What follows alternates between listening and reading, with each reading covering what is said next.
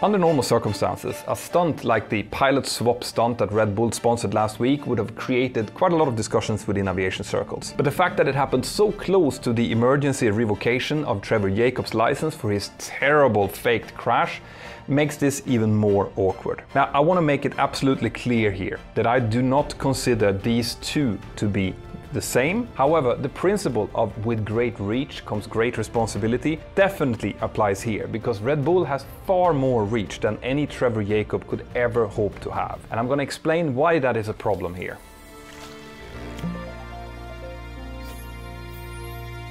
Last week, Red Bull sponsored a stunt where two pilots, Luka Aikns and AndyFerrington, were supposed to combine their skills in skydiving with some quite unorthodox piloting. The idea was that they were going to take off with two modified Cessna 182s. They would climb in close formation up to 14,000 feet, and once up there, they would put the aircraft into vertical dive, pull the mixture, shut down the engines, extend a type of speed brake, and then they would jump out of their aircraft, skydive over, and get into each other's aircraft, and then land, making it so that they would take off in one aircraft and land in another. There were no other people inside of these aircraft, which meant that it would leave these aircraft completely without a pilot in a vertical dive for approximately 50 seconds to a minute.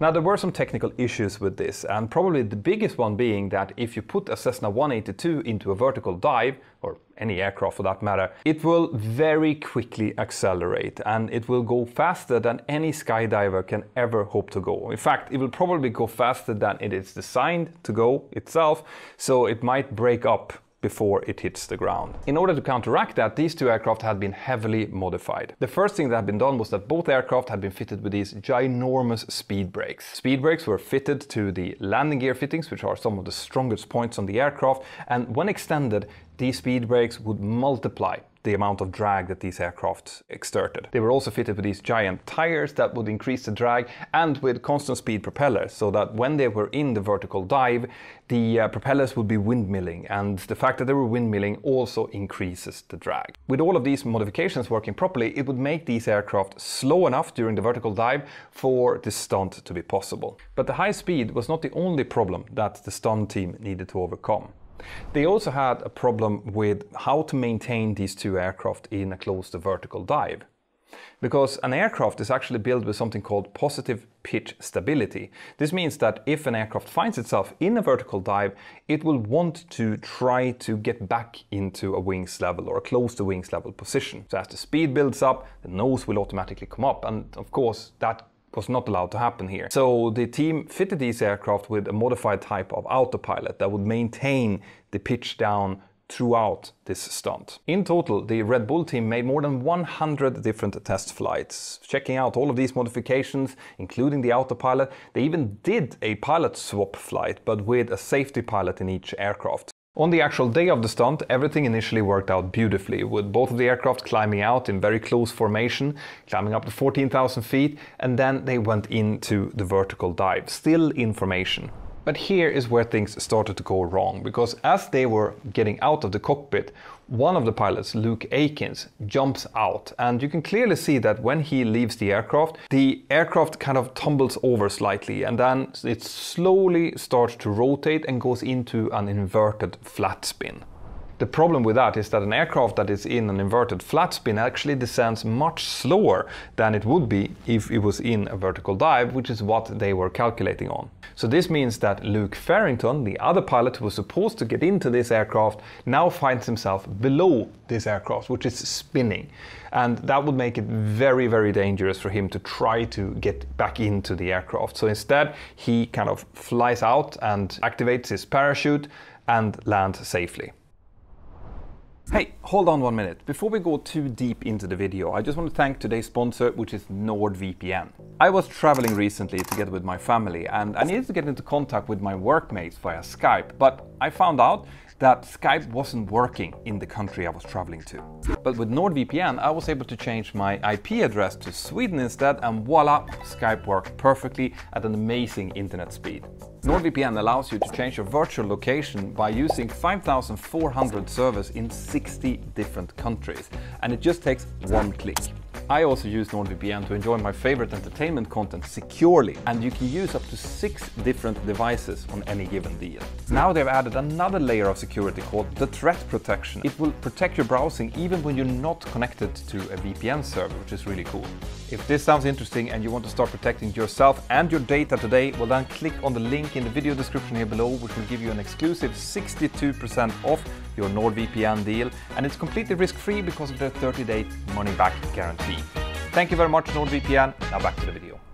Luka Aikns manages to get into his aircraft and gets it under control, restarts the engines, and then lands the aircraft without further incident. The other aircraft that was now in a flat spin had been modified to have a parachuting system in it, not like the ballistic recovery chute systems that you see on some modern aircraft. This was a much more simple system, and it was designed to activate if it got too close to the ground at too high speed, or it could be remotely activated as well. Unfortunately, it seems like that chute system either malfunctioned slightly or it just wasn't big enough because the Cessna was smashed to absolute oblivion. Now, we don't know exactly what caused this aircraft to go into this inverted flat spin. There had been many test flights, like I said before, but it's also a fact that this giant air brake was slightly off the center of gravity, and there is a possibility that when Luka Aikns jumped out of his aircraft, it just shifted the center of gravity enough to destabilize the aircraft and push it into this flat spin. Now, the Red Bull team had made a lot of different simulations and a lot of different test flights with this, but it's like the pilots actually alluded to in a post-stunt interview that you never really know how this aircraft is going to react until you do it for real. So who are these 2 pilots that actually did this stunt then? Because obviously Red Bull, they're only the sponsors here. Well, it turns out that both Luke and Andy are very experienced skydivers. They have more than 20,000 jumps each to their name, and they're also commercial pilot certificate holders, which might become a problem, which we'll get to in a second. Luka Aikns is the owner of Paratactics LLC, which is the company that owns both of the Cessnas and also the company that made the petition to the FAA in order to get the permission to do this stunt in the first case. Now, Luke is no stranger to stunt like this. Back in 2016, he actually jumped out of an aircraft at 25,000 feet without a parachute and landed on a net that was set up, making him the person that have made the highest intentional drop from an aircraft and survived without a parachute. That stunt was not sponsored by Red Bull, but he had been working together with Red Bull before as a consultant on the Red Bull Stratos project.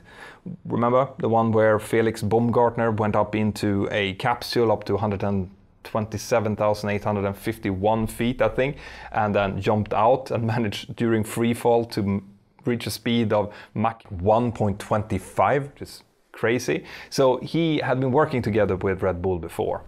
But now we're getting to the actual crux of the problem here, and that is the fact that just short of 60 days prior to this stunt taking place, Luka Aikns sent in a request to the FAA in order to get permission to do this stunt in the first place. The problem they were facing was that in order for them to do this stunt, they needed to break against an FAA rule, specifically paragraph 91.105 out of section 14 in the FARs. And what that rule is saying in plain English is that a pilot of a single pilot aircraft needs to be seated by the controls with its seatbelt fastened for the entirety of the flight. So Luke now needed to make a really good case to the FAA why these 2 pilots needed to get an exemption from this rule so that they could leave their piloting positions and jump over to another aircraft and then go down and land. In order to do so, both the Red Bull team and Luka Aikns had presented what they thought was a very strong case. First of all, they had extraordinary safety precautions in place. There would be no in-person spectators. There would be parachutes fitted to each of the aircraft. These parachutes would be able to be both remotely activated if needed, but they would also be activated automatically if something were to happen. There would be an on-site crash team, and also there would be people in the area that would be visually verifying that there was no other aircraft in the airspace when the stunt were to happen. Now, to start with, the FAA had some problems with the last point that was mentioned there, specifically the fact that there needs to be a pilot inside each aircraft in order to see and avoid any other aircraft at any given time. But on top of this, the FAA also wanted to know why this would be in the public interest in the first place. To that, Luka Aikns answered that they wanted to forward the interest of aviation in general, specifically in the areas of STEM, science, technology, engineering and maths. Now, the FAA wasn't convinced by this, so they asked him to please explain this a little bit further, send in some more reasons to why this would be exempted. And the answer that they got back was basically, we have promised a lot of media outlets and sponsors that we're going to do this event. Now, that did not impress the FAA, so the FAA rejected the application, said that no, you're not supposed to do this, and as a reason for it, they stated that A, this went against previous decisions that they had taken on a similar event that happened back in 2012, where an application had been sent in to crash land a Boeing 727 in the desert in order to try to find out which seats were the safest in an aircraft. You might remember that this actually went ahead anyway, but that was because the people who did this experiment then went down to Mexico, and the Mexican authorities gave them permission to do this check anyway. But also the FAA stated that what you're stating about what we can learn when it comes to STEM here, science, technology, engineering and math, can still be done within the letters of the law. Namely, you can do a swap anyway using all of the systems that you've built up, but with the safety pilots, making sure that there's still a pilot inside of the aircraft. That was not what Luke or his sponsors wanted to hear. They wanted to do a proper pilot swap, so they just went ahead and did it anyway, against the specific instruction of the FAA. And here is the problem. Because now we have a crashed Cessna 182, we have two commercial pilot license holders that have done something that they had written that they were not allowed to do. So we can probably expect that the FAA is going to come down on them pretty hard. So what do I think about this then? Well, first of all, I want to say that there are some similarities between what happened here and what happened with Trevor Jacob, but there's also some big differences. And one of the main differences is that these guys, they actually had a plan, an organization, a way to deal with this. It is very likely that if they would have just continued and not done this stunt, but continued to have a dialogue with the FAA, sending in the paperwork that were requested and answering the questions to a satisfactory degree, they might have eventually gotten the permission to do this and they could have continued with it. Or they could have done what the Boeing 727 guys did, which was go down to Mexico or somewhere else and ask for permission there and eventually get it and then do the stunt. And it could have been a very, very cool stunt.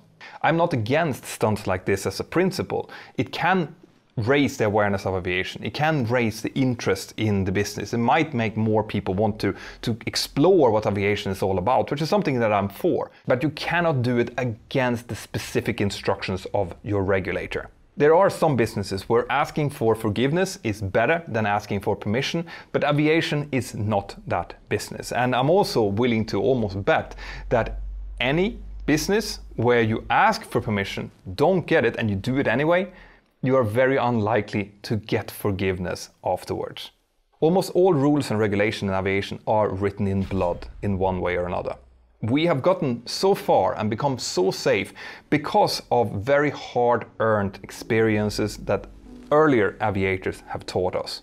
And that is why I take offense when I see someone purposefully break the rules like this, because it sets a very, very bad example. Now, check out this video next, it's really interesting, and if you want to support the work that I do here on the channel, then consider becoming part of my lovely Patreon family, or you can always get yourself some merch. Have an absolutely fantastic day, and I'll see you next time. Bye-bye.